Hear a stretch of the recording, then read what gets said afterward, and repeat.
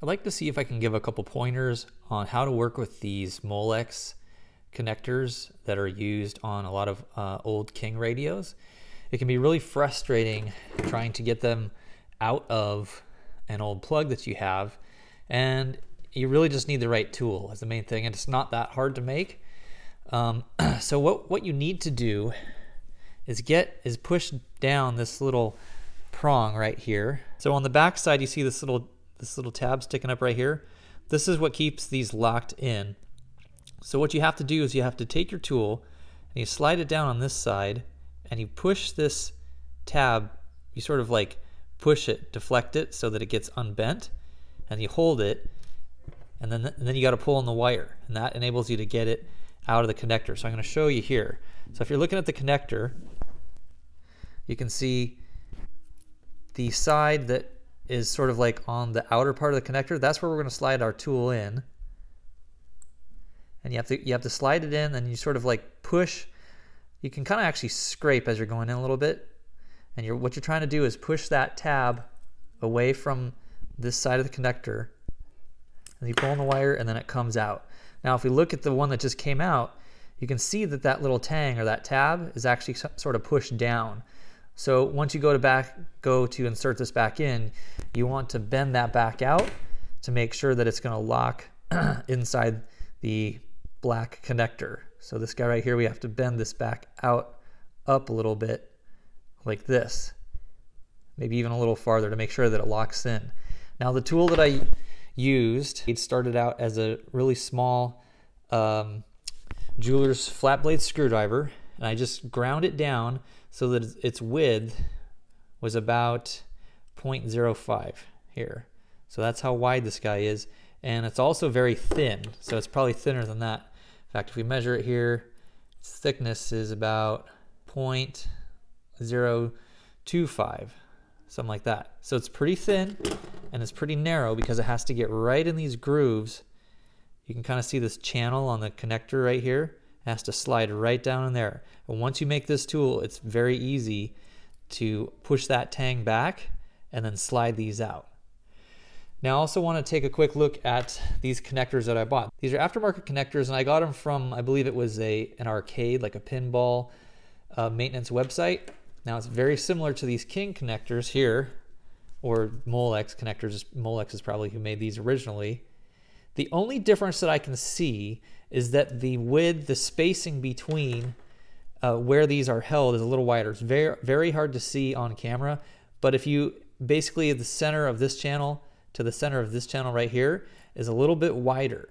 So my concern was that it wasn't going to clamp down hard enough on the circuit board here, because you've got these gold traces here, and they're on both sides of each one. So you need these connectors, you need both of these sort of spring-loaded tabs in here. So if I can get it focused. Both of these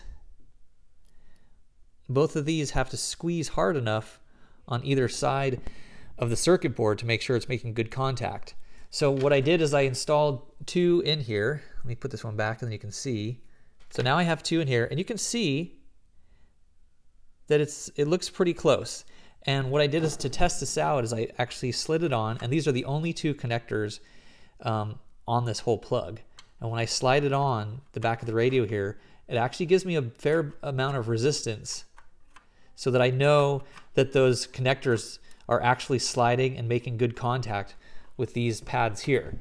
And so if I compare that with this plug, which has a whole bunch of connectors in it, you know, this one slides on definitely with some resistance, but you know, compared to this one that has only two, I would say that this is doing a decent job. So if you have a connector that's absolutely ruined, like an old one of these that's, you know, broken, and you want to replace this, I'll give you the website where these are, or maybe I'll just put it in the bottom of the video. And so the only other thing that you're going to have to do with these is actually file it down a little bit. So the width, see if I compare these two. So the width of the original is 0.36. That's the thickness of the original molex black connector, and this one is 0.43. So it's definitely thicker. So if you have your tray that you're working on your radio tray, this thickness right here. So now this new plug has to go in here, and it's pretty tight. It's a little tight, so you might be able to force it, or you could file away this surface here, or you can file down your plug. But I believe that these are going to work good enough to clamp onto the circuit board on your radio or your audio panel or whatever it is you're working with. One more thing that's going to make it easier to pull these out is if you can put your plug in a vise, because you really need two hands to do this. It really works better. And the technique is, of course, now I'm trying to do this holding the camera with one hand. But anyway, another little trick is that you don't want to be pulling first and then stick your tool in to try and release that little tab.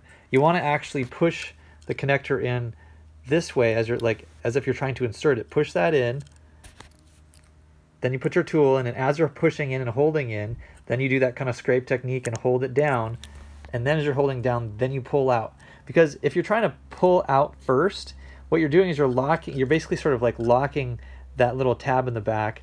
It's really getting hooked into the plastic inside. So you want to push it in first, then insert your tool to release that tab, like inside here, and then you pull it out.